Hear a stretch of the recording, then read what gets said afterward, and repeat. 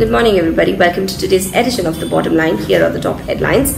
Air Canada, Emirates, Air India and other airlines resume flights to Toronto. UK government says Covishield qualifies as an approved vaccine. Air India CMD Rajiv Bansal appointed as Civil Aviation Secretary. Virgin Atlantic prepares for North America reopening. Germany removes India from its high-risk areas list. MSC pledges to achieve net zero emission from its cruise operation by 2050.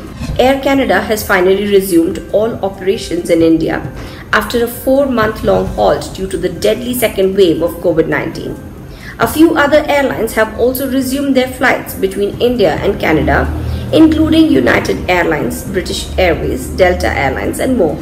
All passengers planning to travel to Canada will have to carry a negative RT-PCR test that should not be taken more than 18 hours before departure. Prior to boarding, air operators will be checking the travelers' test results, ensuring they are eligible to come to Canada, Transport Canada said in a statement.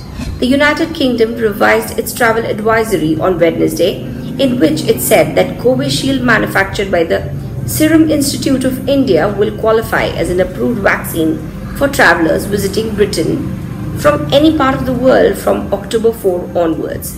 The advisory further said that along with Covishield, other formulations of the 4 vaccines as AstraZeneca or Moderna shall also qualify as approved vaccines.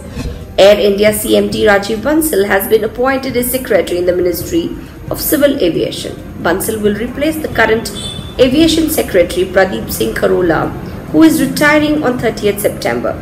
Mr. Bansal at present is serving as the Chairman and Managing Director of the national passenger carrier Air India. That's all we have for you in today's edition of The Bottom Line. Stay tuned for more such travel industry updates. Have a great day.